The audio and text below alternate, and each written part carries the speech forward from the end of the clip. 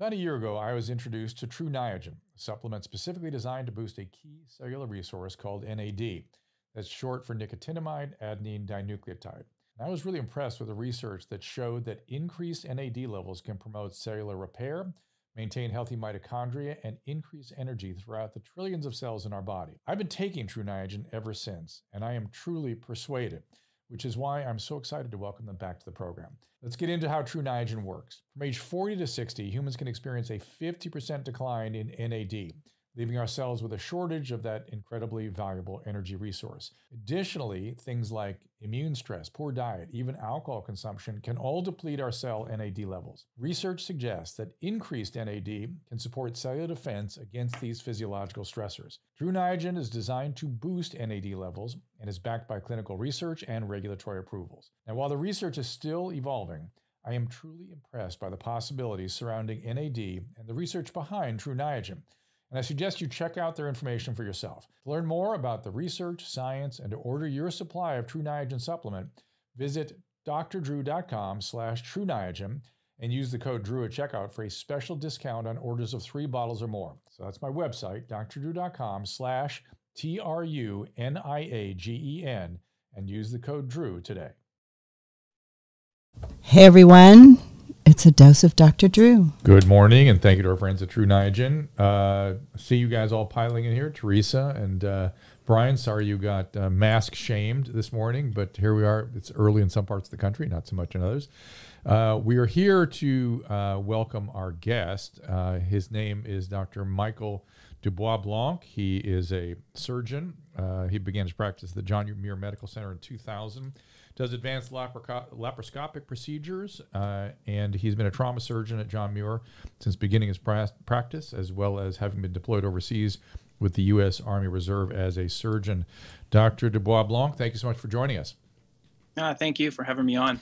So, Appreciate it. Dr. deBoisblanc is here because he had the unfortunate experience of getting into the crosshairs of the press, and he experienced something that I'll explain in a minute called Gelman amnesia, which is where you learn how distorted and incredibly full of shit the press is. Sorry to say it like that.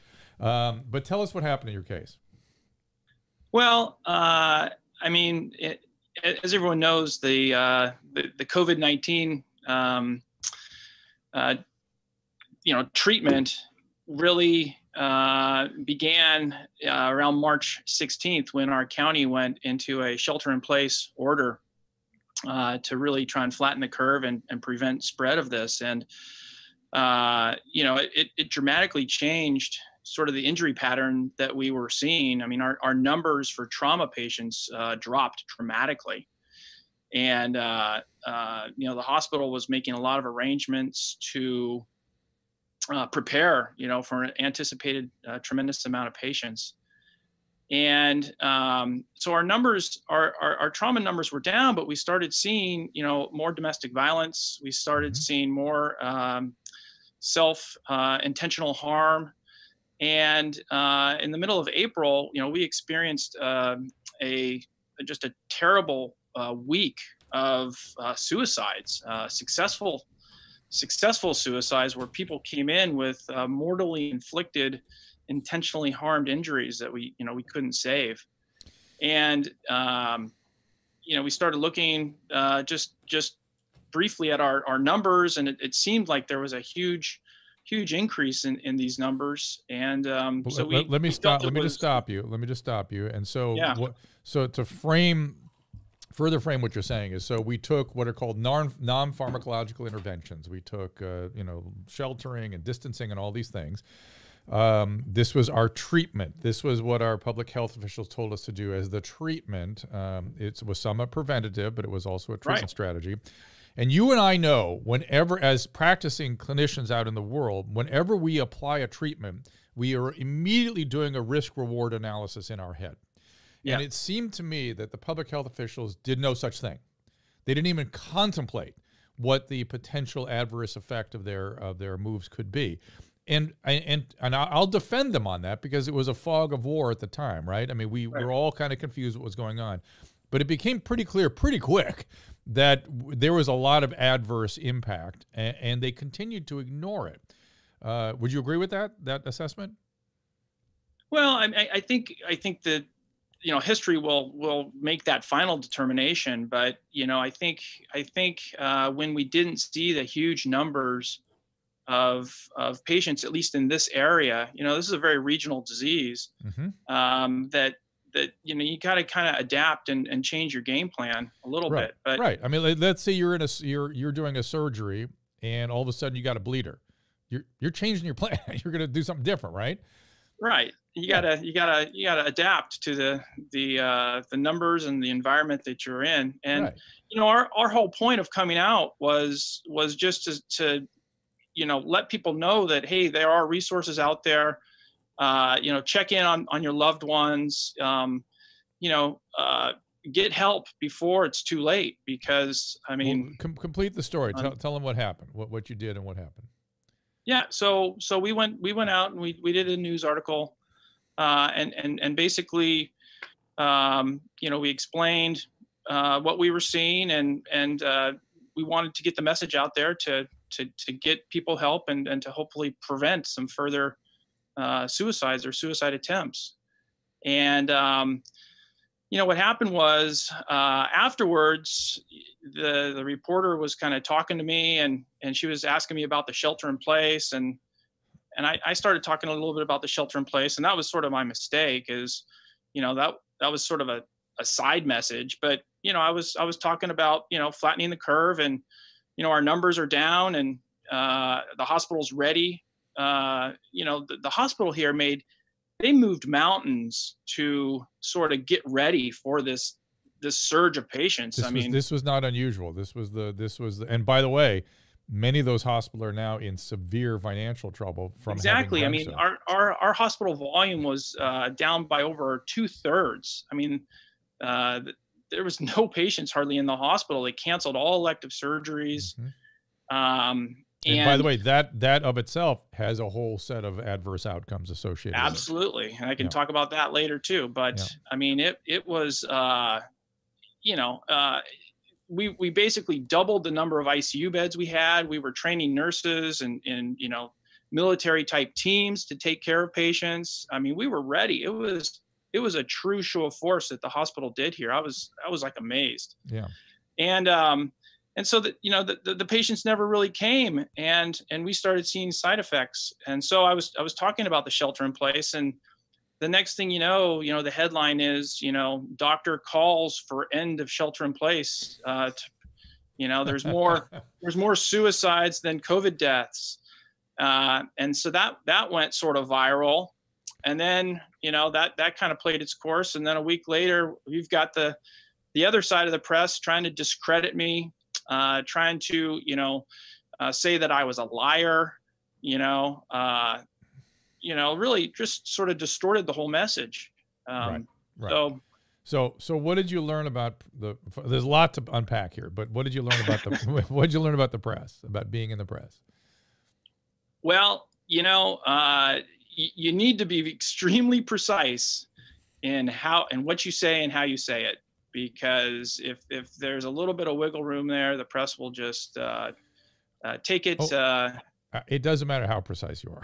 if you have an opinion, you will get thrashed. And yeah, just look at. The easiest thing to look at is just the science around hydroxychloroquine. My God. I don't know about you, but I've been using hydroxychloroquine for decades. My God. And I was saying, I'm an internist, so I just do a lot of rheumatic disease and stuff. And so Plaquenil was a standard medication, particularly back when I was in training. We did a lot of it back then. Yep. And I used to use straight chloroquine for malaria prophylaxis, which, by the way, is available over the counter throughout the world. It's so safe. But suddenly people who'd never heard the word hydroxychloroquine had clinical expertise. Suddenly they knew exactly what this medicine was and how dangerous it was or wasn't. In the probably 500, how many patient years did I accumulate? Many patient years of prescribing I accumulated.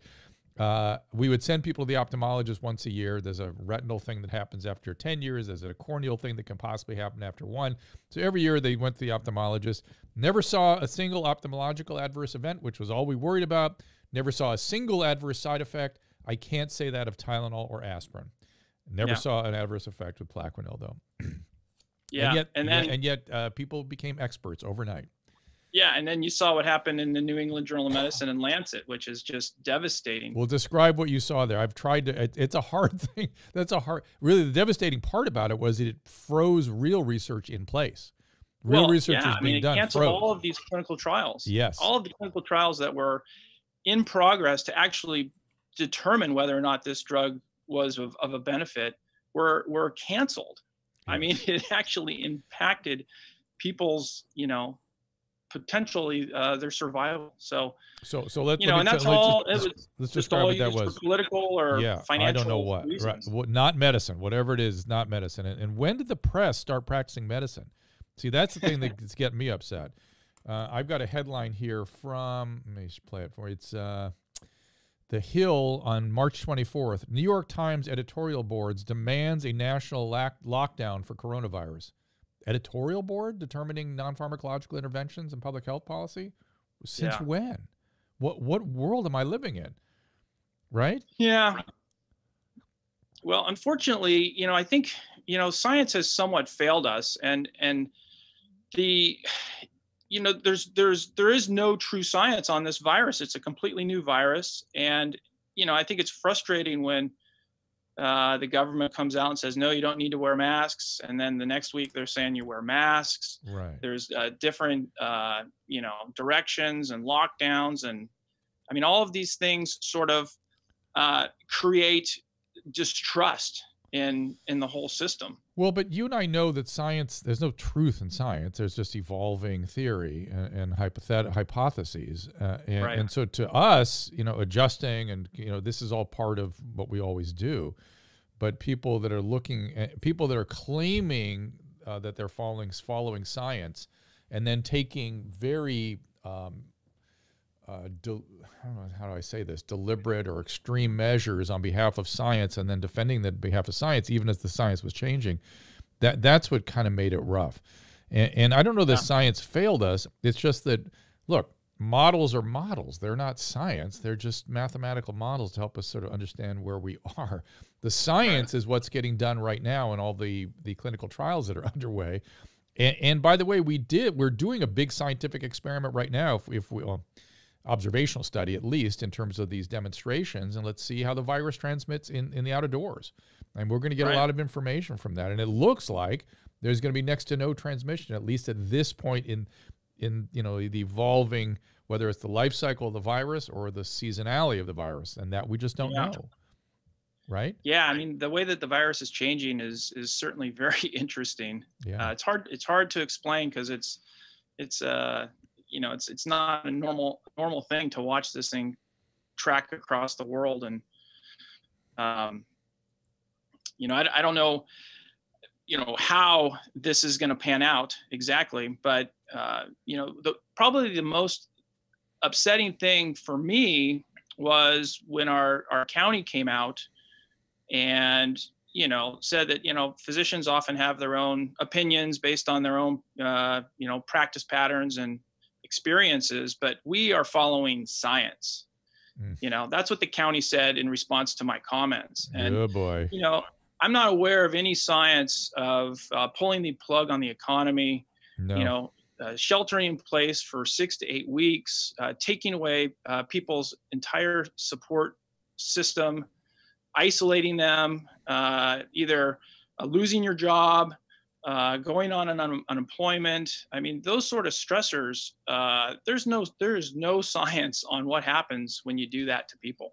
That's right. And let's be clear, this so-called science of lockdown is a non-science. It's not science. It's a notion. Are you aware of the history of lockdown as a intervention, where that came from? Well, not my lifetime. Right. So it was a model developed by a young 15-year-old in a high school project in Albuquerque. And it was in 2006. And her father was a computer programmer who thought, oh, this is an interesting model. I think she's onto something. Published a paper where he put her as the #2 author, where he modeled closing down schools, essentially, and other localized measures of lockdown as a way of decreasing transmission of influenza. Now, influenza is primarily transmitted through children. COVID is not. So even the very basic assumptions of that model were not applicable to this situation. But in 2006, the Bush administration adopted that as a policy, and it became applied for the first time in history in this setting.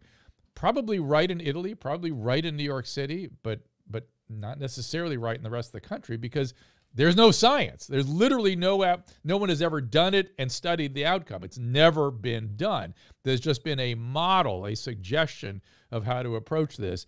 And as in never before in medical history have we quarantined healthy people. And you were just saying, you're looking at that as a treatment model and going, hey, it's had some other effects.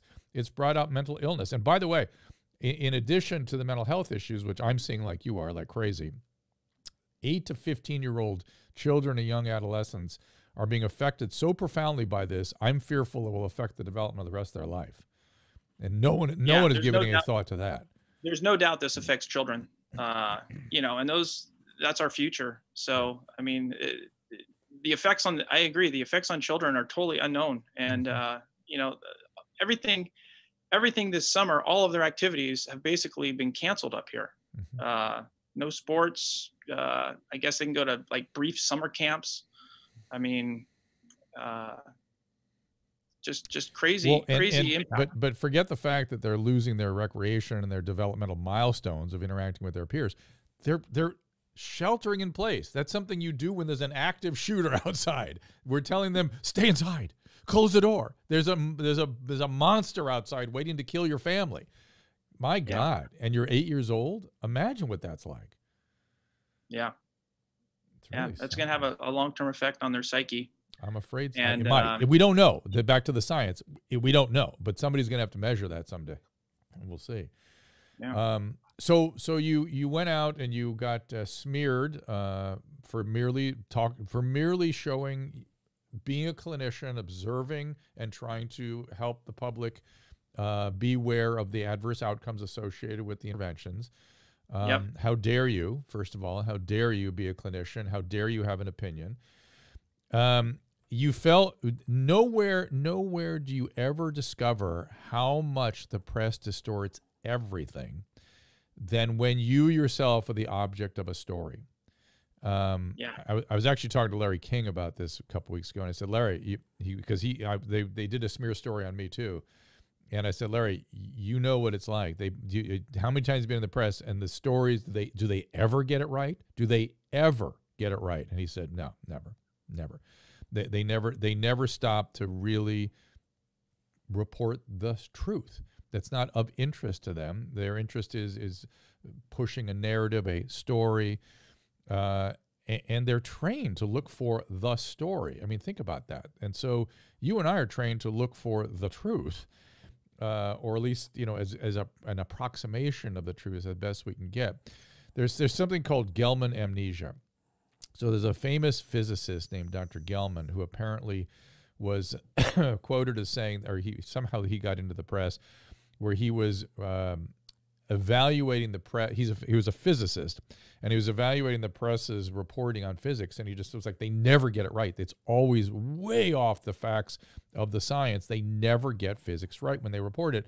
And then he said he'd go on to read the rest of the paper and assume these very complex topics like international relations and economics, well, that they got right. Well, the fact is, that's the amnesia. We have amnesia when we look at the stories on topics that we know. We see how far off the mark they are.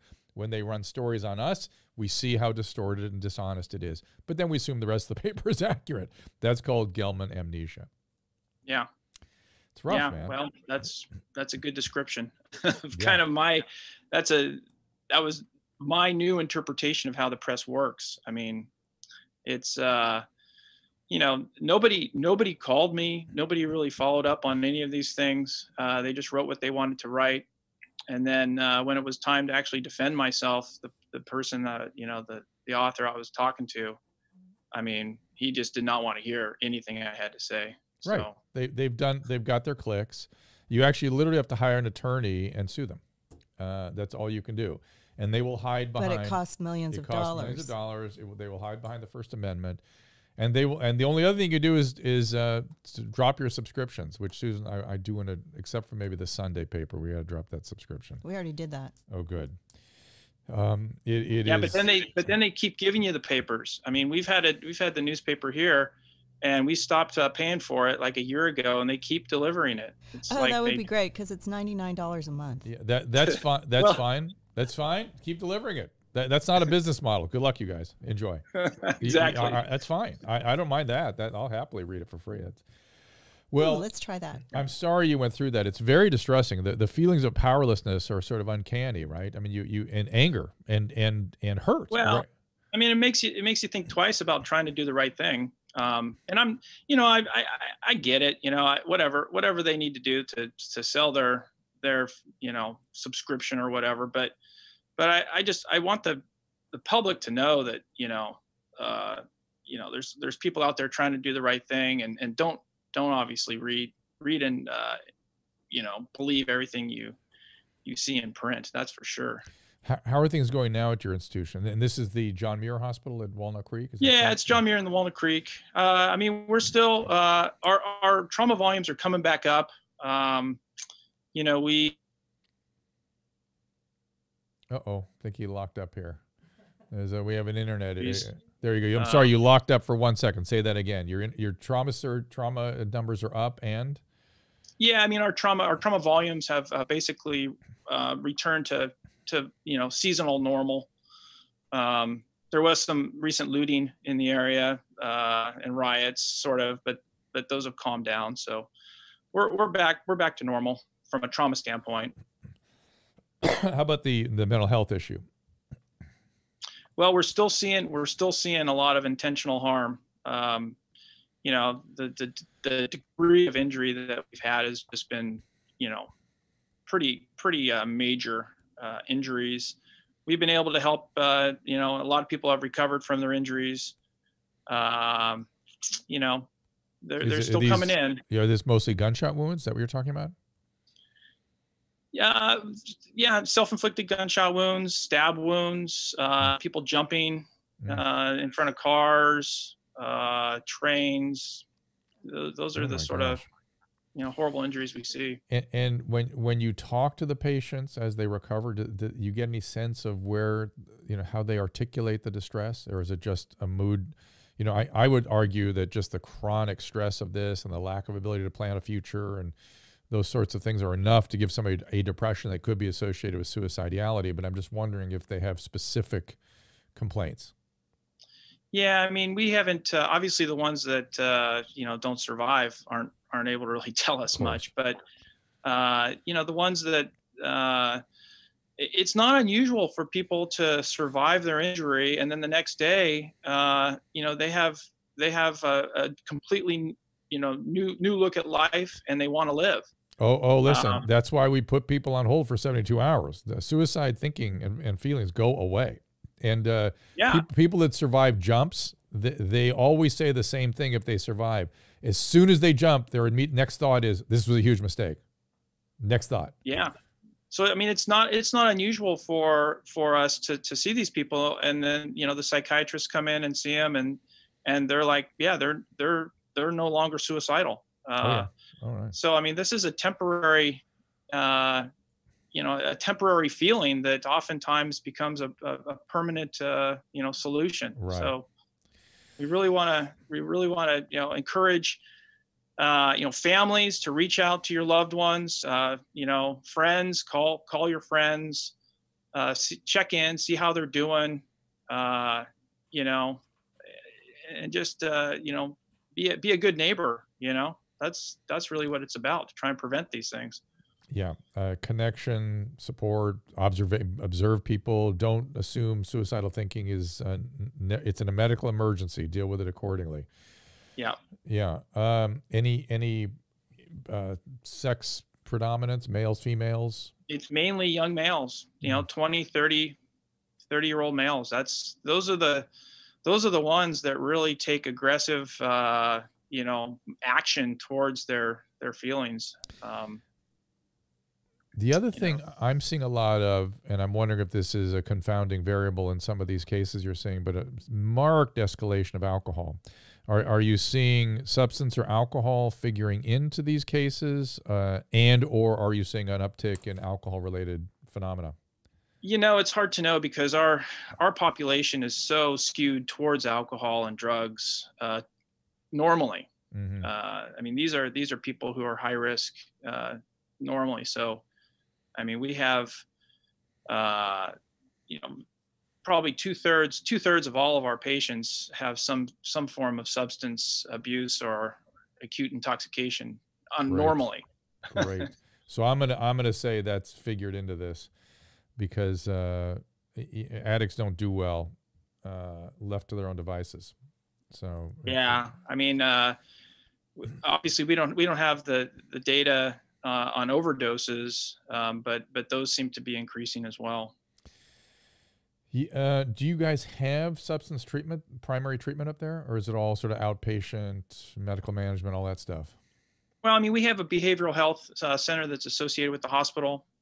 So we send a lot of people there. They in the behavioral health, they have a big addiction, clinic. Okay, it's not available to everybody due to funding issues. That's really a big problem. We do a tremendous amount of detox on our service. People who come in with just very, very severe, chronic alcoholism, they go through major DTs and detox while they're on our service. And your service being the surgical service, trauma service. Yeah, the trauma service. Yeah. Yep. Yeah. The reality of the treatment of addiction alcoholism is that it's a terrible business done properly. There's just not enough resources in the world to properly treat all the addicts and alcoholics we have in our country. Yeah. It's extremely time intensive. It's extremely staff intensive, labor intensive.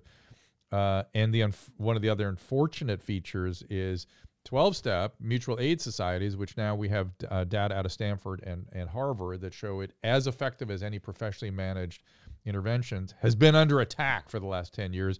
And it's free and it's on every corner. How we can attack a free service that is efficacious, to me, is just anathema. It's just beyond me. I understand the resistance to participating in 12-step. I get that. I mean, I dealt with that all the time. But to attack it is just a horrible plan. So that's just my little public service announcement. Yeah. They're all closed right now, though. What? I mean, they don't have AA meetings. No, you can meet up to 10 people. Oh, you can? Yeah, they've started having some. It depends where you are. I mean, it's rolled out differently everywhere. I mean, the state is allowing it in California. Where is Walnut Creek? It's in the San Francisco Bay Area. It's in the East Bay. East Bay Area. So I mean, it's an urban setting. Yeah, it's urban suburban setting. So, all right. Well, listen, I really appreciate you spending a little time with us, and I appreciate you speaking out just to give people a sense of again the risk reward analysis we do with every intervention, and to start to deal with I've maybe not articulated this clearly enough yet. I don't take issue with the lockdown. I get that they had to do something and it was a fog of war and they were unclear and they needed to buy time. No problem with that. I have no problem. But I would agree 100%. Yeah, but then to not look at the consequence and not listen to clinicians, that's the most bizarre thing I've ever heard in my life. Again, that's like having the editorial board determining public health policy. I mean, that is, that's the Twilight Zone stuff, in my opinion. Well, I think what happened was sort of the goalposts changed. I mean, initially it was to flatten the curve and slow this disease spread down. And then what they saw was, oh my God, we've flattened the curve so much. We've almost eliminated this disease in the community. Let's just keep this going. Right. And I'm not sure that was a conscious switch, because when you hear them talk about it, they will conflate. They will start talking about daily death rates, and then flattening the curve, and as though those are the same priorities and goals. Right. No one ever set out to reduce the number of deaths from COVID. Nobody. Yeah. And the CDC never recommended a lockdown. They recommended social distancing. They never recommended a lockdown. That was the government. But again, I don't fault them. They were preparing for the worst case. I get it. It was confusing. But once they did those things, because they're not scientists, they're not clinicians, I think they lost their way. And think of it now. I mean, just think of how even the public health officials, 3 weeks ago, those kids at that Ozark pool were murdering their grandparents. They were going to murder their grandparents by being at that pool. Now demonstrators are heroes who are risking their own life. I mean, that's not science. That's not science. You can't. It's like, hey man, people are going out. Let's take a look at how it plays out. Please distance and wear a mask so we don't squander this opportunity to continue to make progress, or let this thing die out with the and finish what we've done. Finish the work we've done so well. I mean, we should be congratulating ourselves. You know what really surprises me even more is when doctors attack doctors in the media or on Twitter and they're not supporting each other. Like, that just totally blows my mind. Well, we need to come together here. This is important. I will let Dr. deBoisblanc answer that. Where do you think that's coming from? Well, again, I think, a lot of the opinions are political and just deep-seated, internal beliefs. And, I think almost all physicians, really want to do the right thing. But like you said, the public health statements where they're allowing, hundreds or groups of 1,000 to demonstrate, but again, you can't have more than 12 people in a room. I mean, it just doesn't even pass the common sense test. And it's become a political thing, which is not, the way that this should work. I agree. So again, politics has nothing to do with clinical science or anything else. But Susan, one thing that people don't know is that doctors are trained in an environment where they're used to beating the crap out of each other constantly. and it's a military system where we beat the crap out of each other. Yeah, but it's not political. That's different. Hold on. But when some of that continues into the public sphere or the social media sphere, it looks different. It just takes a different form than that thing we're used to sharpen the edge of our clinical skill, which we're always holding each other accountable. Then it becomes weird and political out in the social media context. It really is not. I don't know. We just weren't meant to be doing that publicly. We do it to each other in our hospital settings. And you're used to it, but I'm not. Well, social media is a whole nother forum too. I mean, there's things that people say on social media that you would never say, face to face with somebody.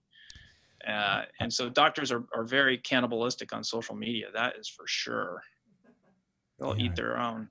Well, yeah. And that's, again, I think that sort of grows out of our training. I don't know I don't know. Again, I don't have a strong opinion about what we're doing as a profession. We have not certainly, we've allowed people who don't have clinical judgment to take over, and I'm not sure that was a good plan. I mean, that's why I kept telling everyone to just watch Dr. Birx and Dr. Fauci. Those are practicing physicians. Those are people that have a risk-reward analysis in their head. You may not know this, Dr. deBoisblanc, but I was working hard in the AIDS epidemic. Mm-hmm. What's that? You said it like me. deBoisblanc. Come en français. And Fauci back then was urging us to go out. I just remember him saying, "There's going to be 10 million dead. 10 million dead. You've got to change people's behavior." It's why I got on the radio in 1984, because of his urging to go out and educate. And I watched him ever since, and have known him to be an extremely cautious, conservative, high quality scientist with good clinical judgment. So listen to him. That's all we really kind of had to do, is just let him guide us through this. And now he's talking about opening schools. Now he's talking about just practicing social distancing, which is what he recommended in the first place. And I've said this from the beginning of that pandemic, and we will be fine. We will be fine with this thing. And the other thing I tried to get people to understand is, we've been through multiple other pandemics. Were you practicing in 2009 when we had the H1N1? I was, but it was, basically we just had a few extra flu patients in the hospital. It wasn't hugely impacting our social life or anything like that. Well, but it sounds like the hospital burden was very similar to COVID. I would say it was probably more. Right. And I got H1N1. It was brutal. It killed young people. It didn't just kill old people. And it killed 500,000 people. And we didn't even know it happened. I was just trying to get everybody to calibrate their emotions in response to this thing. But to be fair, we didn't know quite where it was going. Did you ever feel we would be like Italy? Did you ever have that concern? Well, yeah. I mean, when Italy started going down, I mean, it looked really bad in Italy. But I thought that the U.S. health system is way more resource intensive than Italy's. That's right. And so I knew that our ability to take care of patients was going to be way more than their ability. I mean, they have huge inner city hospitals that have 5 ventilators. Yeah. Yeah. I mean, we've got 50 ventilators every day here. So, and we're not a huge hospital. So, I knew we were going to be able to take care of a lot more patients, but that was the huge fear is are we going to be overwhelmed? And nobody wanted to face those decisions of who gets a ventilator and who doesn't. I mean, that was like a big fear. I understand the fear too, and I get that people were preparing for that. But I looked at that and I thought, we are never going to be Italy. We are just not going to be Italy. Not, for the very reason you said, we have so much more resources. We improvise. We create. We just do. We're so good. I mean, this is the piece that whenever somebody evaluates the U.S. healthcare system, this kind of thing is never a part of the evaluation, and nobody does this better than us. I just knew it. And I kept saying that too. And lo and behold, just like what you described your hospital doing, just the ability to prepare and to be able to, and they would have met a giant surge. It would have been no problem. Would have been no problem. We were ready. I mean, we were going to war against COVID, and we were ready. The New York health system was strained to its max, but that system, at least from what I've heard, I mean, that system normally is sort of at its breaking point without a pandemic. That's right. No, that was a whole, New York was like, I mean, that was a catastrophe. Let's not kid ourselves. I did not see that coming. Well, I kind of did. When Fauci started saying clearly that the R0 was different and that this is more brutal than the flu, and then I started seeing some cases, then New York kind of made sense to me. I still think they haven't looked at the primary issues, which are the living environments and the elevators, and that's how it got transmitted. And unfortunately, they're and by the way, and again, disproportionately affecting African Americans and other socioeconomically distressed populations. Those living environments uptown and way up on the west side, no, they have. And those were all government interventions, by the way, all government environments. So, good job, everybody. Just I'm saying. Any thoughts? Did you have any experiences treating much COVID? Did you come away with an understanding of who should be on ventilators and what a cytokine storm is? Or? From a trauma surgeon, we didn't really treat too many. When it first started, our patients would come in and they would need to be ruled out, and so they were basically cohorted with everybody else who was positive for COVID. And then, patients who were either exposed or there was a concern in the hospital, they got treated. And that was probably the biggest thing at the beginning of this. We didn't have very good testing. And so 2/3 of our patients were ruling out for COVID. We thought they could have it. So you had to treat them like every other COVID patient. And so that was just tearing through every sort of, PPE that we had. And that was sort of the biggest game changer as far as how we took care of these patients over, that 4-week period of time, was that we got better testing. And so we were able to eliminate a tremendous number of patients who were just wasting the PPE. Oh, wow. I'm looking at comments on the restream here. And Teresa, you're talking about the 500,000 deaths from H1N1, the swine flu. That was worldwide. To be fair, that was not the United States, it was worldwide, and it infected 1 billion people worldwide. It was a very serious pandemic, and it killed young people. That was the other thing about it. It did not kill old people, it killed young people. Yeah, that's the flu. Yeah, so, well, listen, I know you have to go. I really, I appreciate you coming on and trying to straighten things out. Do you want to try once again to state your position? So, in case anyone tries to distort anything, you've made it very clear again what you were doing, what you meant to say, what they got wrong. Well, I mean, my position to start this whole thing was just, there are resources out there for suicide prevention. Try and identify people who are at risk, help them out, get them help. This is a preventable thing, and we really don't want people to be helpless and think that there's no help for them. So,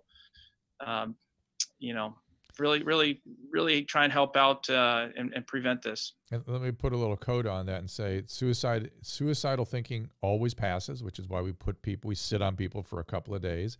Do not make a permanent solution to a temporary problem. Suicidal thinking and planning is a symptom of severe depression, and it's associated with substance abuse too, as we were talking. And do not ever take anybody casually when they start talking about thinking about hurting themselves. That is as much a medical emergency as them saying they have chest pain or they're short of breath. So or a cough. Deal with it accordingly. All right. Well, if we can ever give you an opportunity to, you need a place to speak out again, I urge you to take advantage of us and other outlets, because print is not the place to go. I'm sure you've now learned. Yes, it is. Thank you very much. All right. Have a great day. Okay. Bye-bye. All right. And we are going to be visited by a friend, Fred Stoller, who's, I believe, going to be checking in with me. Is that true, Susan? Yes. He's testing out his, we're checking in with a friend. Okay. And I always worry about Fred Stoller, so. Well, he was in the middle of all the riots, so. Right. I'm going to do that. Hi from Germany there. I see you guys. Madlib. Hi, man. We appreciate your comments here on the restream. If you have any questions here, just stick them on there and I'll try to get to them. Somebody saying we had a scary moment. Oh, he had a scary moment. Well, I mean, it's not scary. It's just so deeply unpleasant when you're a guy like him and he's at the high. Trauma surgeons are really seriously extraordinary professionals, and when you mistreat them for describing their clinical observations, you are doing that. It's violence. You're doing them violence, and unfortunately we have no ability to contain these people who are acting out on good people. Nobody's going to want to go into these professions. It's just not going to be worth it to anybody. Good luck with that in the future. I mean, do I think COVID was as bad as they said it would be? Well, I never thought it was going to be as bad as they said it would be. So I thought it was worse than I expected. And that's why I apologized early, because got that wrong. The brutality in older people and the significance of the R naught when it was in the midst of a particular place like New York City.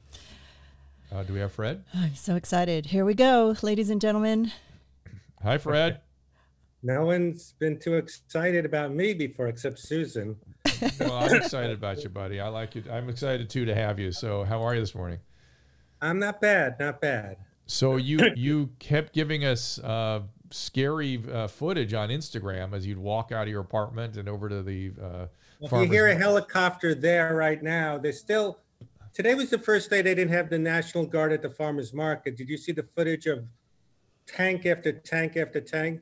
I did, and I also saw what the aftermath of the rioting was in farmer's market. Yeah, it was last Saturday. It was so surreal watching the local news and also hearing it outside my apartment. I'm right by Melrose Avenue, Fairfax, and they would go down Oakwood Avenue, my block. All the people were diverted through here, and you hear a helicopter now. It's kind of funny. My biggest joy is doing cameos. We've talked about that, and I feel like I'm not an essential worker. I'm not elevating myself, but I get so many. So when COVID first was, in its infancy, I mean, I would have to give pep talks to overworked hospital workers, pep talks to people who have it, essential workers. And I go, who am I to give pep talks? So don't they know who I am? But I had to keep the morale up. He's the most depressed person. And I'd hear they go, give us a pep talk. She works at a hospital in England, or this one is and now it's not as dramatic being working at, essential workers, meaning not hospital, but like he works, a clerk in the store. And yeah. So now we're not looking at them as such heroes because we're going into those stores. But I at the end of the day, and I was only charging $5 because I just felt I was like helping the morale up. And I felt I was emotionally exhausted, like someone, works in a hospital doing cameos. Well, I'm glad you did. There's helicopters outside all the time. It gave you meaning, gave them some yes. a little bit of a surge, so to speak. So describe to people where you are, because again, there are people on the restream are like, "Where's Fred? Why is he in the middle of this?" You're right by Farmers Market. The first protest was at Pan Pacific Park, which is a block right next to the Grove, and it was a very peaceful. There was the first LA one, Pan Pacific Park, right by Farmers Market next to it, and I live right there. And then I guess it got weird, and then it went out. I went out and then showed you that footage when I was on Fairfax Avenue, and it was peaceful. It was very heartening. Cars standing up with signs. And then I started thinking what you were saying. Wait a minute, I'm getting pretty brazen even with my mask. Like the first few weeks of COVID, I'd be grumbling. There's that jerk without a mask, or even if someone with a mask came too close to me outside. And I go, Fred, I was freaking out a day before. Now all of a sudden, this is almost like, it reminds me of when, like in the old days, someone like Marv Albert would have a controversy. And then the next guy, celebrity, we forgot about Marv Albert. It's like we forgot about COVID now. Yeah. It doesn't exist. You know what I mean? Yeah, we found a cure. It's demonstrated. Yes. Protesting. Protest, so, yes. So then I went home, and then so sad. I've been in this neighborhood since 92. I love this neighborhood. You've come here. You always say you love the farmers market. Mm-hmm. I do. And is it open back up again? I have a video. I have the video you sent me of farmers market. Yeah, can I play it? Okay, 1 second. I want to hear how it's doing go now. ahead. How is it doing now? Is it open? It was closed for a few days. They had the Grove is shut. It's barricaded with wooden fences or whatever. Like the Grove is still shut. Farmers market is open, and they have the National Guard out there for days. Let's look at the video that you took. Let's see if it works. Okay. I'm hopeful. I'm just learning how to do this. I'm trying. Trying new stuff. Oh, it's sideways. That's all right. Came from the farmers market. Is there sound? Where? This is this is the armored transportation. Oh, you might be able to hear it inside.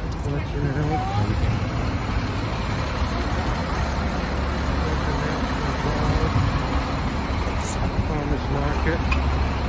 Ready. We're ready. We're ready.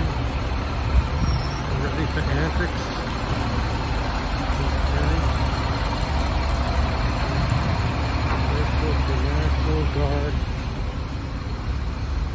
I'm working on my lawsuit with Dr. Drew. We got 2 lawsuits going on. All right, I'm going home now. Okay. Well, at the end, he says something funny. That's not the one I wanted. I wanted the one where you walk through the Grove. I have that somewhere, but it's coming out sideways. I don't know how to turn it around. I just threw it in. Drew, I have to say, though, in 92, I was here for those riots. That was almost more chilling seeing Jeeps go down the street. Jeeps was pretty freaky. Yeah. It's all pretty freaky, let's be fair. I mean, it's... I felt like you were more secure, though, when the National Guard came. Like it gave you sort of a relief. Are you frightened going out now in your neighborhood? No, not at all. I mean, I have this irrational... Actually, they had another protest here. This irrational thing is like the looters did what they needed to do with the Grove and Fairfax Avenue and Melrose Avenue. I'm not a sociologist, people will argue, but it seemed in 92, that was more about the rage in their neighborhoods. But this, it's almost like it came shopping, like it came to the Grove and Beverly Center and Beverly Hills, like more, you know what I mean? It's different than other riots. And so do you as you're back, I'm going to talk to you like a sociologist. Do you feel it sort of had a course to it, much like the virus has had a course? It just had a escalation, a de-escalation, and that's the end of it? It seems well, it's going on. It's going on still, but I think the violent part is like we did these. It's like, you know, we took over cities, like going to Berlin, you know what I mean, making its way in. Like we did the Grove, you know, I mean, the agitators, you know, the violent part, the looting. They can't go to these places twice. So I'm not afraid at all outside. No. Good. I'm more sad. Sad of what? You know, I have a friend I probably won't talk to again because he's very staunch. I can't be close friends with people you can't express yourself to. I could be a peripheral friend of someone, but when, you know, just different things and the divisiveness. Did you see that thing with The Rock making that plea to the president? No. Tell me about it. Oh, you got to see it on Instagram. The Rock makes an 8-minute plea. Where is our leader? And it feels surreal, like you're in a movie starring The Rock about aliens coming down. Where is our leader? I ask you, please unite us. We need a leader. And it just feels, yes, like a crazy rock movie starring The Rock, where he's going to save the world. I actually do agree with him. We need somebody to emerge. I love The Rock. And I'm not sure it's from the government necessarily. We need somebody to emerge to sort of unify, and I don't know how we do that. I don't know how that works, but I agree with him. Well, that hasn't been, you know, the MO of, you know, Trump, you know, I mean, other presidents could fake it, but, you know, yeah. To be more frivolous, I'm waiting to get the haircut still. And we were going to do a Zoom with my hair guy. I'm waiting for Susan to set it up. Okay. Now, what is I have my first showbiz job post-COVID. So I wanted to get your advice. What are you going to do? A little part on Rick and Morty. Oh, how fun. That's cool. So my question, hey man, if I can get even a cameo on that, my esteem in the eyes of my children. Cameo. What happened is I used to be friends with Justin Roiland, who co-created, and he does the voices. You know, we lost touch. You know, he's blown up, as the kids say, so then his friends asked me last Saturday during the riots. Oh, and the cameos requests have gone down since riots. Have you noticed that? People, it's just a weird thing. So I did a cameo for Justin Roiland. You know, the friend thought it was a joke, you know, and, you know, joke. And the next day I got a little offer. I guess the cameo reminded him of me. Oh, wow. So my question is, what are the risks going into a studio where people are like slobbering? Yeah. You should wear a mask. You're going to be in the sound booth by yourself. When you obviously have to take the mask off. Yes. And when you're in the control room, put the mask on. That's obviously a very high risk environment. But that's it. I mean, just don't touch your lips on the mic. Yeah, keep the social distancing just the way you do, and just wear the mask. What if the guy before me was one of those voiceover guys slobbering? Well, they need to disinfect the mics and stuff. Yeah. Or they should use Lysol in the air, right? They should, yes, and I'm sure they will. Because you said yesterday it doesn't transfer off of surfaces; it's more of an airborne thing, right? And there was a bunch of data flying around today about how many hours it stays in the air. Look, the transmission when it transmits, it's because somebody is next to somebody in a closed environment for, I think the average is 3 days. So it's not like you're likely to get it every time somebody coughs in a room. It's just not that likely, if particularly people are practicing the right distancing and the masks and everything. So it's just, and you see the demonstrations, people without masks, people screaming, and still bring some Lysol. No real transmission. I mean, the data is just static. So, you know. So I've Fred's other tape, and I think I might have figured out how to make it go sideways, but it might be upside down. So let's show that so one. Let's see. This is the one in the I wish farmer's market. I could get the sound to work too. Well, for some can reason. can we do voiceover over it? Yeah, let me just transition. Oops. Okay. Oops, right. Oh, it's not There we there. go. That's not it. Let me fix it. Maybe I erased it when I did. I have a controversial question about COVID that'll get people mad at me. Uh-oh, go ahead. My sister and her husband got it. It took them 5 weeks to get over it. And they live in Rockland County in New York, not in a crowded elevator area, you say. Yep. And he goes to NA meetings. Good. So we suspect he got it there. Well, the But NA there's meetings were all canceled. It was all done by Zoom. No, this is Prior. a month ago. Okay, got it. Yeah, okay. And they suspect he got it. That area had a big influx Hasidic population. I live on a street down, there's a lot of Hasidics, Jews. It's just controversial. They don't seem to wear masks. Oh, interesting. That's interesting. And I know there were some outbreaks, as you know, in Hasidic communities. In New Rochelle and other areas. So again, that's where, yeah, the area my sister and her husband got it. Oh, well, that's just a fact. That's just what happened. So that's not controversial. But saying Hasidic Jews won't wear the mask. I don't know about the not wearing the mask stuff, and I don't know why they wouldn't. But I see them; they don't in this area most. Well, they may be practicing distancing, and I don't know. I don't know. That's my controversy. I wish I had done this in advance, but I called Fred like 5 minutes before the show. But let's see, it's going to be this will be. She's apologizing for me. No, my videos. I have to. Oh, I thought you meant for me being not very. No. You look great. I like your hair, but let's see if this works sideways. Oh, it's sideways.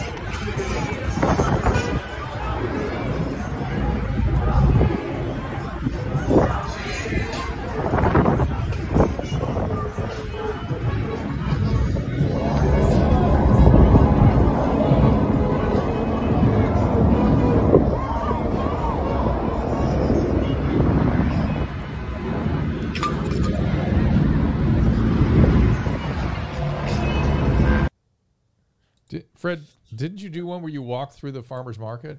I did, but yeah. We're not going to see that one, obviously. Well, you were saying something about them not on Facebook not allowing you to show the fire. Oh no, I'm not one of these Facebook conspiracy guys. But when I walked down that street towards where cop cars were burning, my Facebook Live feed would go out. So I don't know. But I was walking towards where many cop cars were on fire. What happened? Did the police abandon their cars? I'm curious why so many went on fire. They just got pelted. Yeah, I think the surge of protesters came through the cop cars, and then they tried to push it back, and that's where they started doing bad things. So yeah, they got pushed behind their cars, and the cars just got it. It's all very. It's only money. Yeah, this is all. I get upset when I think about the whole thing. It's all very, very challenging, and I hope we've done our thing. I hope that's all we're gonna see. I mean, Fred was so afraid, and he went outside, and he was like, should am I gonna get COVID now? Well, I was just saying, kidding around. I'm gonna sue Dr. Drew if I get it, because you're the one who keeps saying you probably can't get it outside. If you wear a mask and social distance outdoors, you're really not going to get it. Let me ask you wear a mask and social distance. Go ahead. Fauci, was he saying at first, there's all this stuff that at first he wasn't encouraging masks? What's the story? At the beginning, all the government officials were saying, do not wear masks. They, I believe, were primarily motivated because they wanted to preserve the masks for the frontline people. They didn't want the general public consuming all the masks, so there wouldn't be enough personal protective gear for the frontline people. Then Governor Cuomo outlawed the wearing of masks.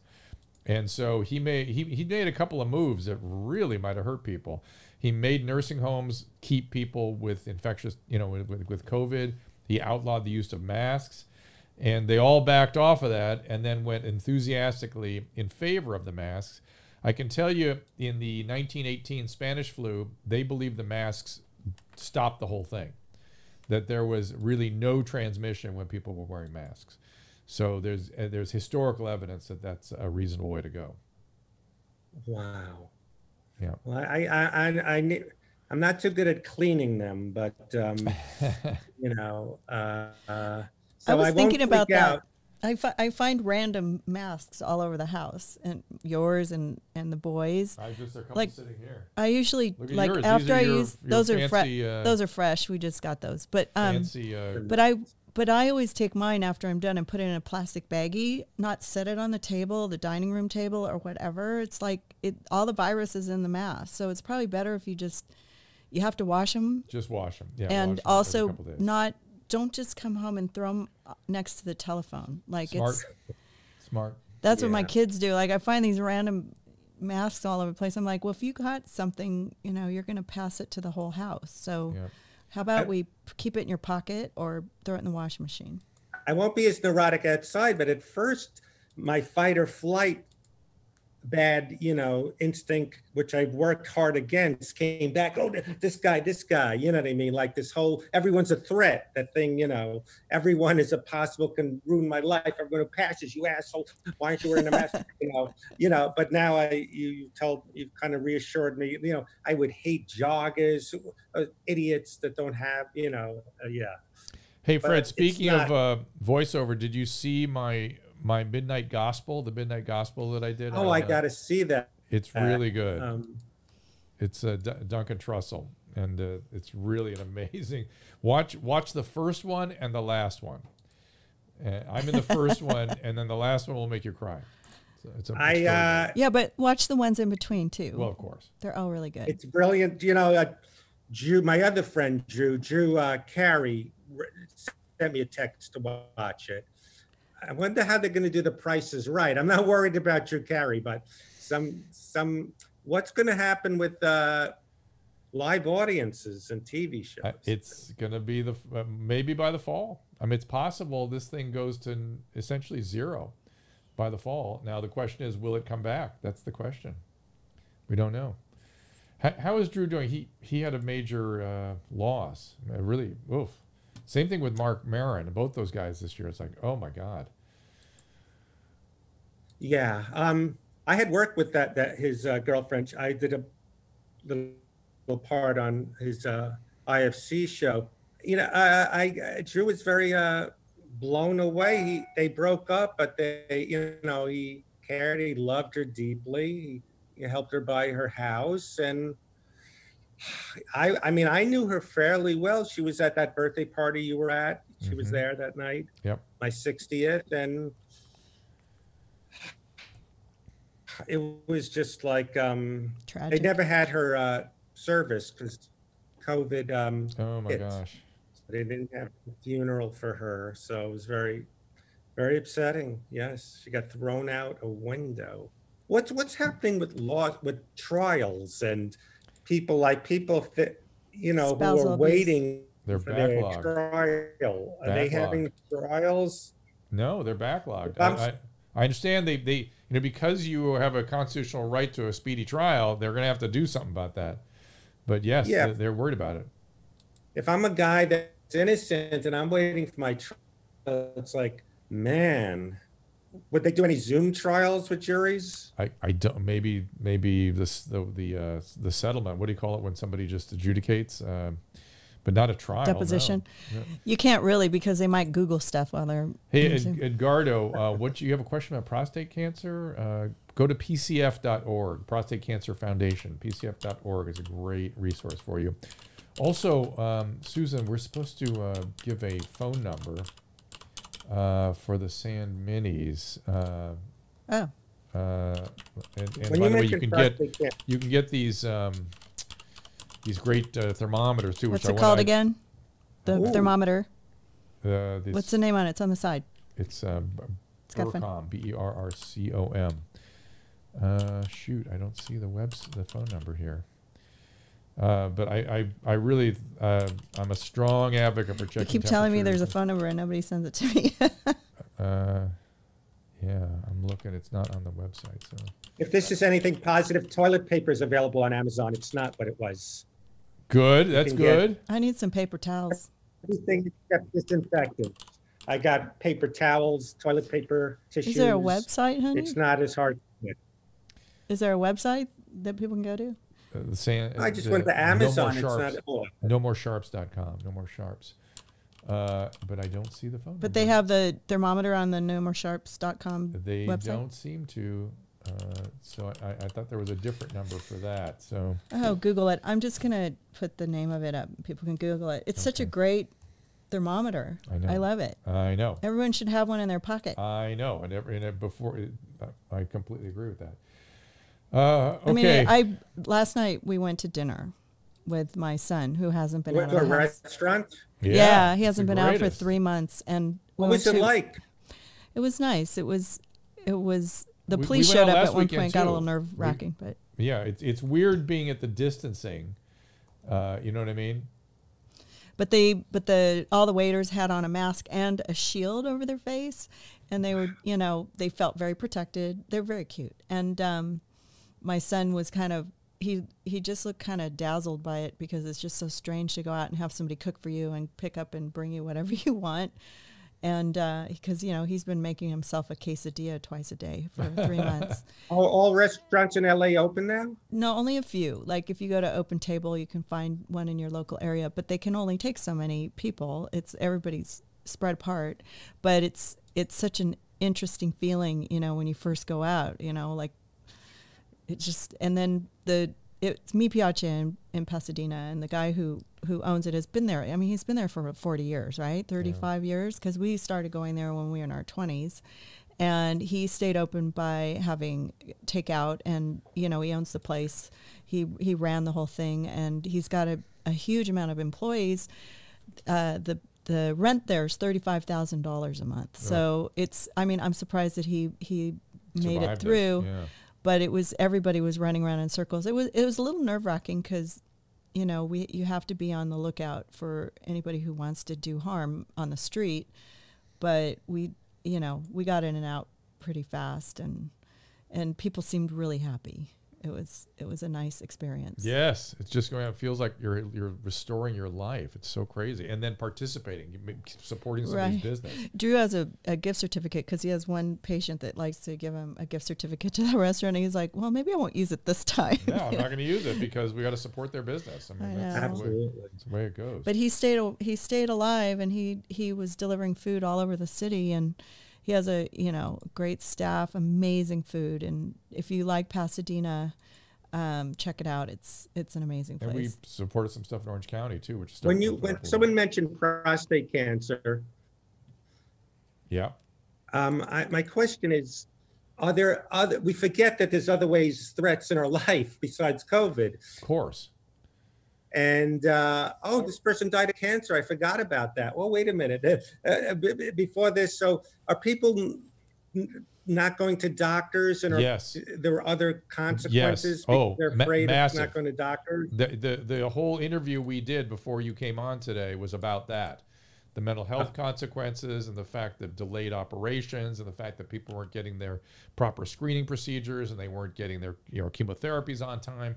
Yes, it's had massive, massive, massive consequences. And this has been my point, which is when you shut things down, you have to do a risk-reward analysis. And these people that are making these decisions aren't used to doing that, or don't know how to do that, it appears, certainly not medically.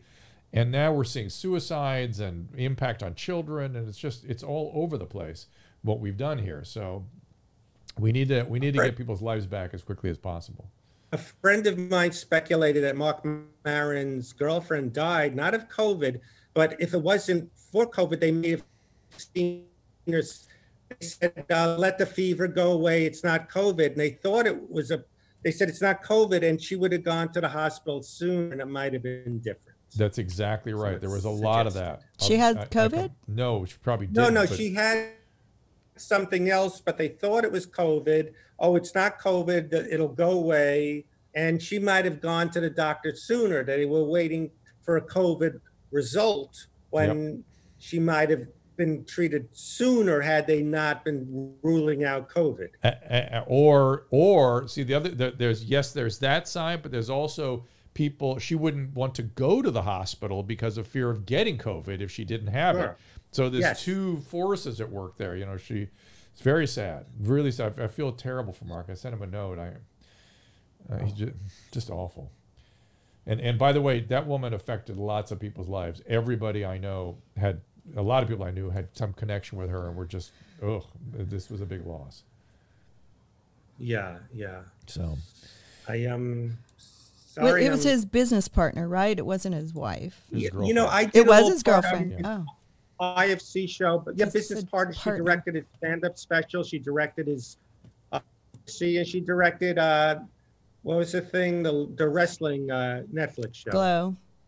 Yeah. Glow. But she was his girlfriend too, right? Wasn't he? Yes. Yeah. Speaking of Netflix, Jimmy's coming on. His show's the #1 show on Netflix. Yeah, Jimmy. Yeah, Jimmy's we need to talk about that. Speaking of blowing up, well, Jimmy's not on Netflix. Jimmy's on Amazon. We're going to have him on tomorrow, Monday, 2 p.m. Oh, you mean the space?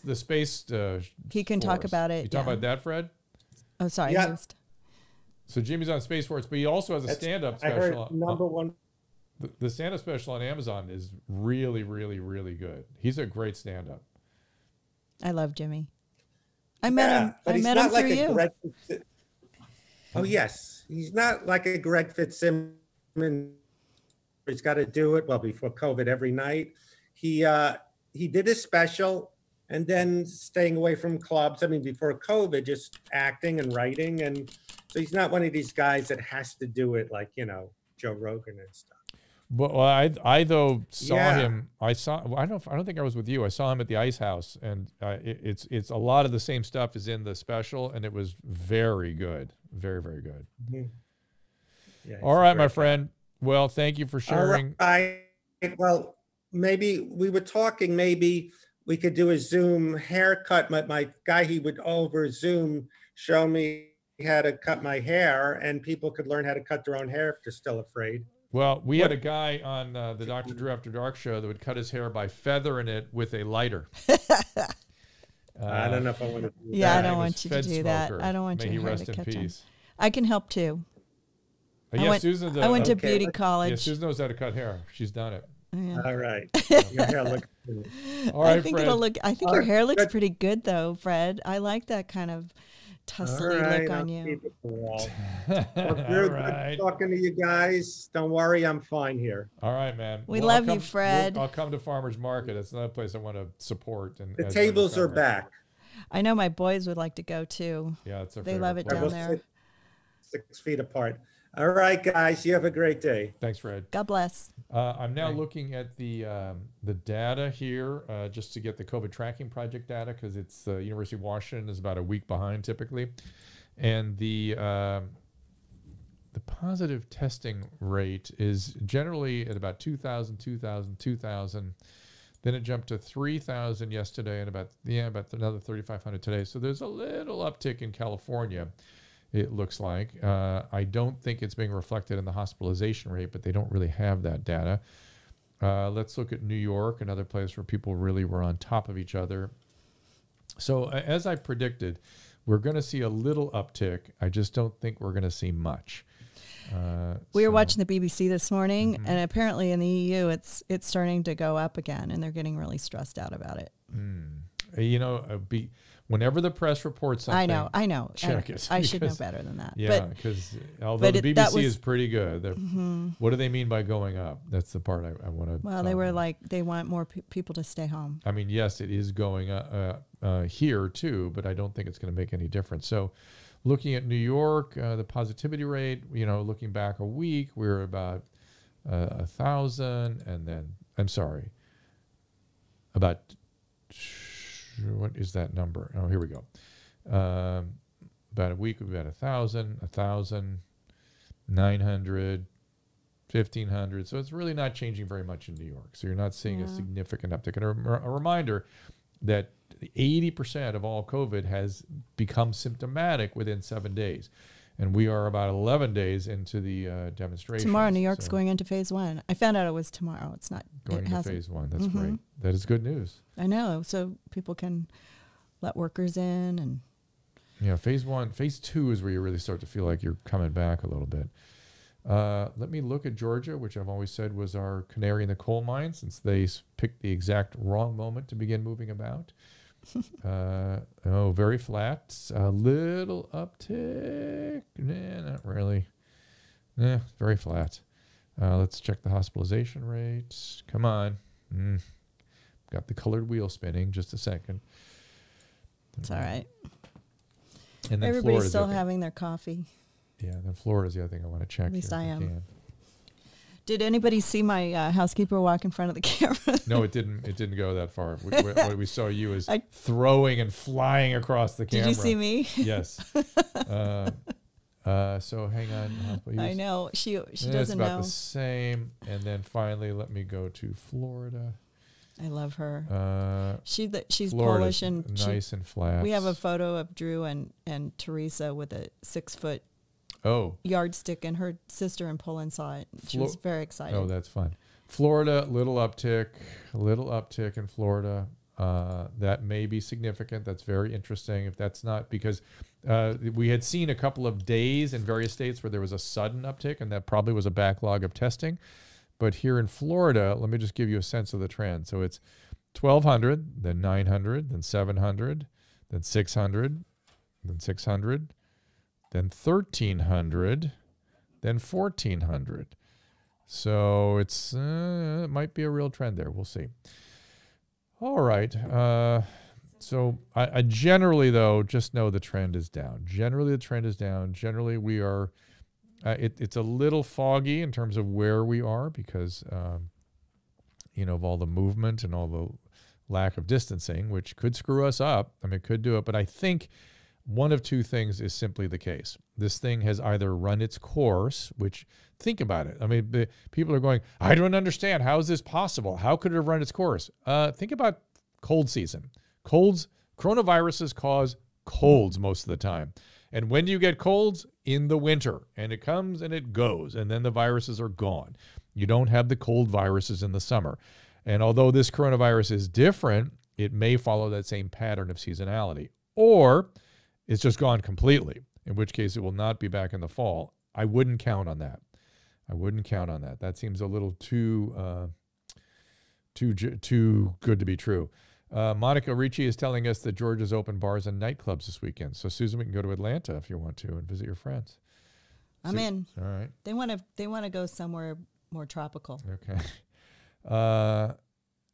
Okay, I've been experiencing coagulation issues. You should see a hematologist, Natalie. See a hematologist for sure. Texas is opening up. Adam Carolla was in Texas 2 weeks ago, 10 days ago, and he said he would not have known it was different. It was anything unusual about anything. Everything seemed open and normal. So different states are experiencing this very differently. In California, we've been in total panic mode, total lockdown, and we're opening up very slowly. Had it not been for the demonstrations, it would have been even slower. So it looks like we're going to be able to cut our hair next week and all those good things. So by the same token, mental health services should be once again in full swing. So please, if you're feeling out of sorts as a result of all these upheavals, get some help. I hope joining us here once a day helps you sort of feel connected in some way, and that we can regain our lives and regain normalcy. We will get there. However, I do feel I'm prone to depression myself and anxiety, and so I feel all that as well, and I get it. I get how difficult it is. I think being able to go out to dinner has been really nice. Essential. But even that feels... I still need to be able to see the future. That has been helpful, but I still feel like there needs to be a future for all of us, and that is still so uncertain. There's so much turmoil that it is become difficult to do so. What about the movie industry? Like, you can't even go to the movies anymore. AMC probably going to go out of business. That's what I read yesterday or last week. Yeah. So yeah, But I mean, why can't they just put distance between everybody in the theater? Yeah, because some theaters you can buy your seat or in make advance. you wear the masks. wear a mask, sit, put 2 or 3 seats between each couple. Yep. All right, you guys. Well, thank you so much for... We'll figure it out. We're going to have to figure it out. We will. We'll stay with it. Again, if you have questions about prostate cancer, go to pcf.org. I myself have prostate cancer. I had my operation about 9 years ago and have been relatively good ever since. You're perfect. Well, I have a slight tick in my a slight persistence, but everything in my still prostate works. specific antigen. Yes, everything is. The surgery you had was a great complete surgery. success. Yes, that was all good. But if you want to, I can start to talk more about the illnesses and the causes I'm involved with more chronically. So it is pcf.org, Prostate Cancer Foundation, if you want to be, if you have anyone with that in your family. And by the way, back to African Americans and the Black Lives Matter movement. African Americans genetically are prone to more aggressive forms of prostate cancer and are, for whatever reasons, less likely to come in to get the proper screening. So don't be afraid of COVID. Go in and get checked. Please get your prostate PSA, get your PSA, because there are excellent. The treatment of prostate cancer is led the way now in cancer treatment of so many other cancers, including ovarian, breast, and the sort of what we call the personalized approach to cancer treatment now is just unbelievable. It's really so exciting. I just had my mammogram and I wasn't afraid. It was great. I was the only person in there. Yeah, get your screening done. They separate everybody. Don't put it off. Get your colonoscopies and all those things if the centers are starting to do them again. Please. Don't check out also if you have someone in your family with colon cancer, stomach cancer, breast cancer, prostate cancer. You might want to check out color.com. You can get cancer screening done there. Don't forget to mention the National Suicide Prevention Lifeline. You got that number for us? It's right over your head. And Patrick, you asking on monoclonal antibodies. Again, those studies are underway. We will not have anything real from that for another couple of months, I suspect. But those are really exciting. I think by August, September, we'll be able to talk about using monoclonal antibodies to treat and prevent COVID, which may be part of why the fall, even if the virus comes back, is going to be so different than what this outbreak has been. So, all right, everybody, stay safe out there. We appreciate you stopping by here. We will be in tomorrow. Jimmy Oyang is stopping by, and we will see you all tomorrow.